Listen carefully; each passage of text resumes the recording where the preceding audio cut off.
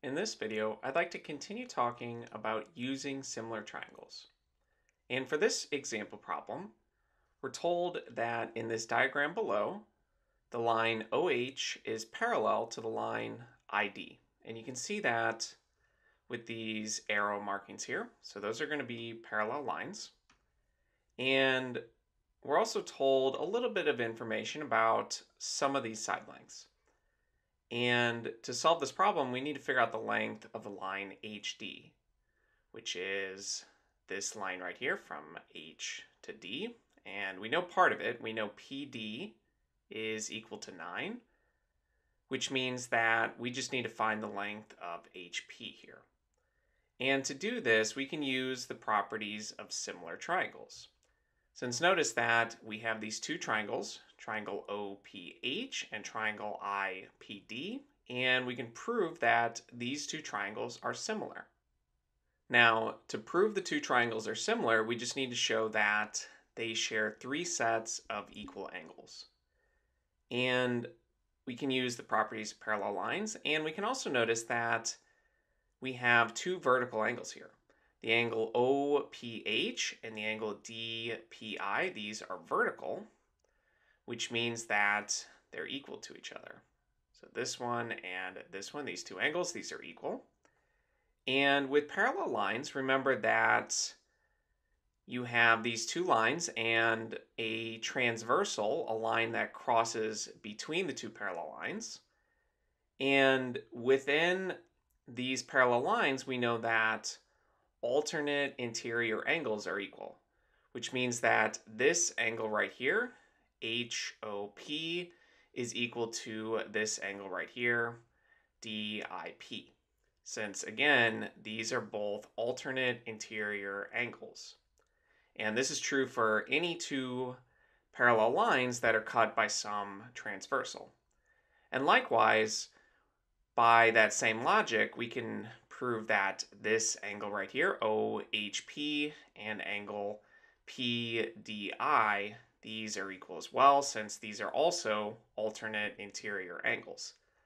Though, like I've mentioned in previous videos, once you know that two angles are equal in both of the triangles, then you therefore also know that the third set of angles are equal as well. But it is always useful to confirm it in multiple different ways. Now, we know both of these triangles share three sets of equal angles, which means that they are similar. And we can write that triangle OPH is similar to triangle IPD. And with these triangles, sometimes it's helpful to orient them the same way. Meaning that if we take this bottom triangle and we rotate it 180 degrees, then it will be at least in the same orientation as this upper triangle here. And let me just redraw this with that same orientation. We can draw the line IP and then this longer side ID and then connect it. That is PD right there. And let me just draw in these points. This is P, this is I, and this is D. And this often just helps you get a better picture so that it's clearer the two triangles are in fact similar. They have the same shape, but they're different sizes. And again, we can remark the angles. This angle I, we know this is equal to angle O. This angle D is the same as angle H, and of course, both angles at the vertex P are equal. And we can mark those with just one line there. And putting in our information about the sides, we know this is 27, and we know this is 9. And we won't need to figure this one out. What we really just need to figure out is what this line HP is in the smaller triangle.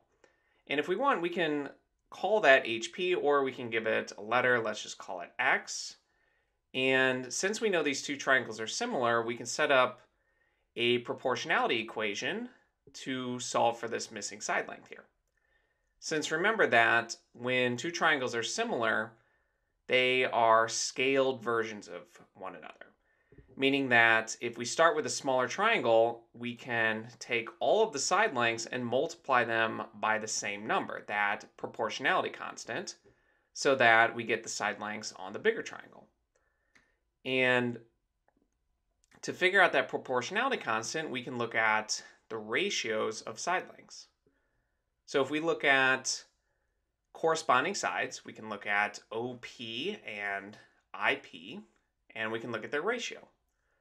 So we have that the bigger triangle, this IP, that's 27, and when we compare it to OP and the smaller triangle, that is 6, and this ratio, this is the proportionality constant. That is the number that we're multiplying all three of these sides by so that we get the bigger triangle. And when we simplify, we can divide top and bottom by 3 so that we get 9/2, which is 4.5 as a decimal. Meaning that to go from the smaller triangle, all of these side lengths are multiplied by 4.5 to get the bigger triangle. Or we can look at it in reverse. From the bigger triangle, we can divide each of these sides by 4.5 to get the smaller triangle. Now, in some cases, you can actually figure out that proportionality constant like we could here. And honestly, at this point, we can just take 9 and divide it by 4.5 to get this missing side length here. Or we can set up an equation. We can say that the ratio of IP compared to OP, which is this ratio here, this is equal to the ratio of the small sides in each of these triangles, which is PD compared to HP.